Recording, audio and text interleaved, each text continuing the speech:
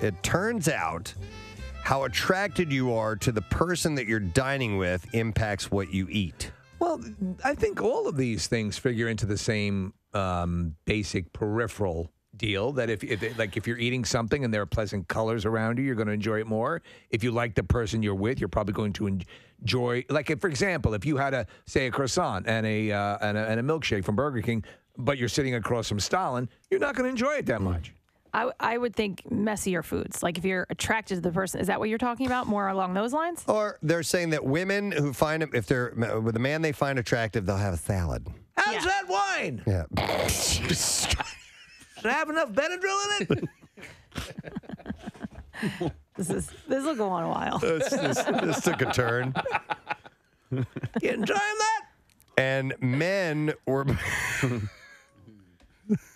Well, yeah, because you don't want to be like if I went out to eat with you guys, I'd get wings. I don't care. Right, but with a man you're attracted to, yes, I'd get a salad. Yes, you want to seem conscious. With grilled chicken, please. He's like a little bird, don't I? Just pick a little bit.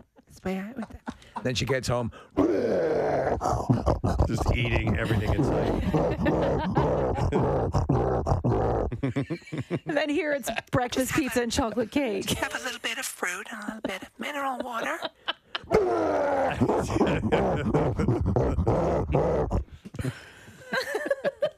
I just snorted. Now, men, you snorted? Nice. Welcome to the club.